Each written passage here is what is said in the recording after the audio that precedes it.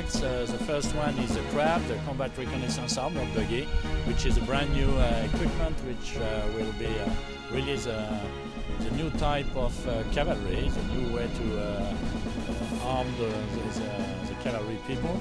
And also the Sphinx. Sphinx is the Franco-British presentation of what we think would be the next reconnaissance combat vehicle for the French army, which is equipped of a turret which is made for the warrior in UK, and which we are capable to equip our chassis, upon our chassis, to make the Sphinx.